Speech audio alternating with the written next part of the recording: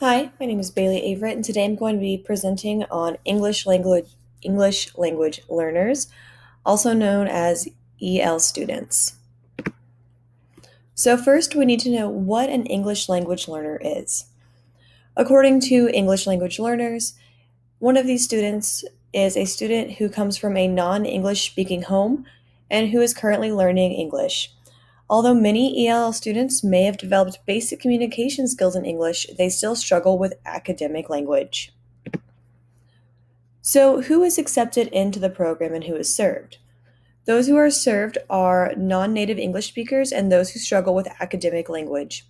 Again, their basic communication skills or their non-academic language may seem proficient, but their academic language skills are still not good enough to really help them succeed or excel in your typical American school.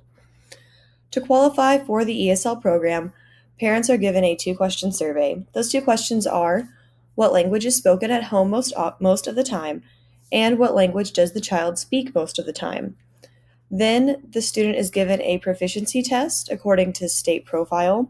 This proficiency test gauges their oral proficiency, and there's a different test for kindergartners and then a different test for those who are in 1st through 12th grade. So what does the program provide for these students? There are 2 main programs that we use in the state of Texas. Those are content-based programs and pull-up programs.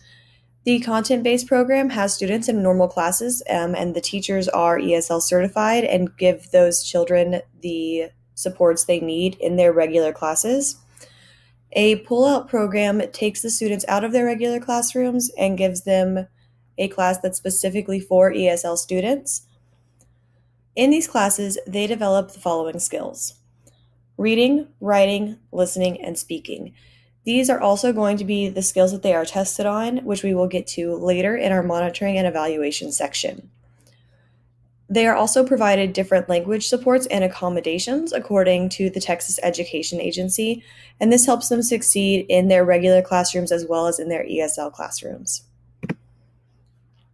What staff are involved in the program? First of all, you have a district representative, which is normally your administration, the ESL coordinator, the ESL teachers, students, and parents. Normally, all of these components come together to create the Language Proficiency Assessment Committee, also known as LPAC. With curriculum interventions and instructional approaches, the curriculum can be adjusted and there can be different curriculums specifically for ESL students. A lot of the time, teachers will have, say, a story, and the Lexile level will be lowered down for your ESL students who maybe can't understand certain academic words just yet. And also they're given additional language supports. For example, in a lot of online curriculums, the text can be highlighted and read aloud. With the interventions are determined whenever we see students are struggling. So really it's up to the teachers and the other members of the LPAC committees to monitor these students to see if they need interventions. And one of the first steps to see if these students do need interventions is to get them into small groups.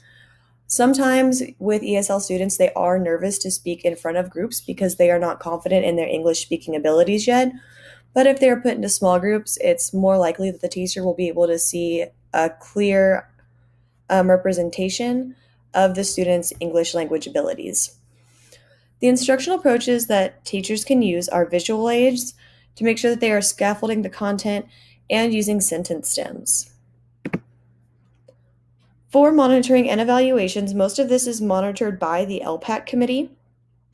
The LPAC committee will monitor things such as their state testing scores, so like their STAR test or their EOCs. They're also monitored yearly by taking the TELPAS assessment. This gauges their ability to read, write, listen, and speak in English.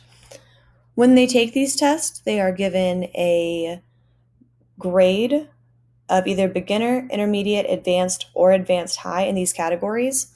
Just because a student may score at an intermediate level in their writing doesn't mean that they're intermediate overall.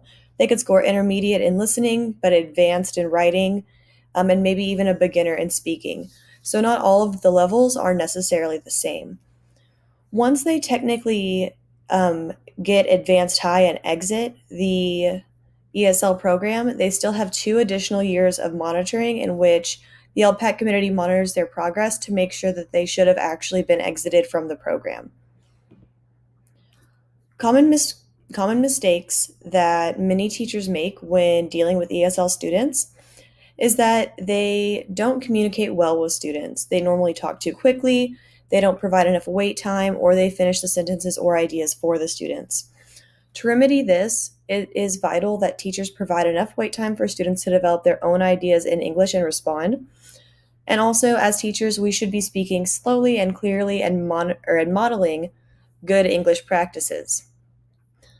Another mistake that a lot of teachers make is not providing feedback quickly or efficiently. So teachers should provide feedback and practice correct techniques. So with this, say for instance, a student uses an incorrect word. Now, a teacher shouldn't immediately correct that student and tell them the right word. Instead, they should respond with the correct word so the student can see their own mistake instead of being immediately corrected and shot down. And then here are my references for this presentation. Thank you for watching.